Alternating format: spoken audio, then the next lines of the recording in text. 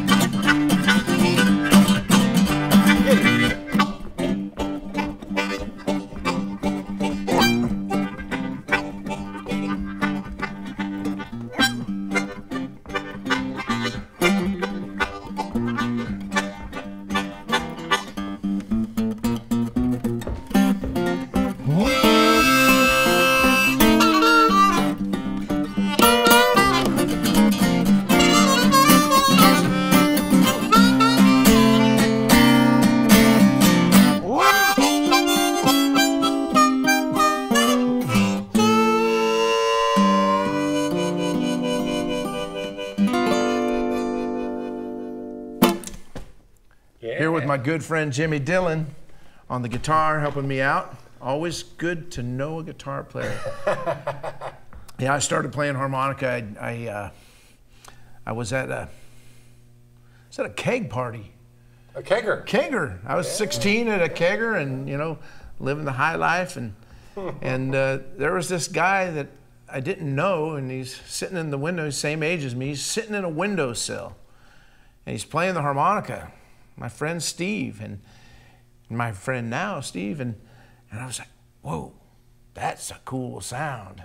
Say, what's that all about? I started talking to him, and he got me going. I went home that night, and I wasn't too out of it, but I said, man, I've got one of those things somewhere, because my cousin John gave me one a few years back, and I dug through my stuff, and there it was, a little vest pocket harp. It was like a high G. Oh man, was that the screechy little thing?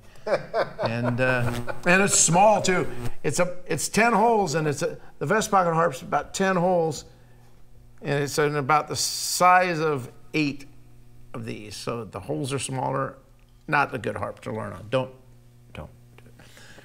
Yeah, that Mama Daddy beats something else, huh? Mama Daddy. Kind of a train. Yeah, that's train all the way. Pick it up. Come on, faster.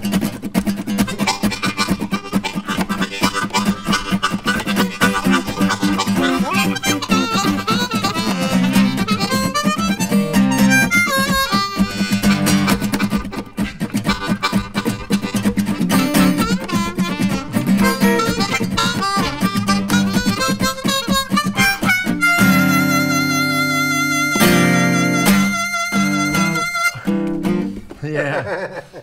The blues had a baby, and they called it rock and roll. That's right. Yeah, Muddy Waters said that. And Muddy Waters always had the good harp players. Oh man.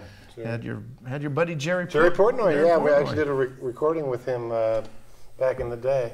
You know, he wasn't the first Caucasian to play in Muddy's band. No, it was Paul Osher. Paul Osher. A little history there. And then Butterfield didn't play in his band, but he did a great album called Fathers and Sons. Was Butterfield and Bloomfield, yeah, and the Muddy Waters band, Sam Lay on the drums. Yeah, brought Jimmy in. I want to talk about cross harp, second position. Let's get into the meat of this thing, this bluesy little machine here. And so I'm playing on a C harmonica. Jimmy, if you know anything about guitar, he's got the capo on here. And the capo on that 3rd fret, you playing your...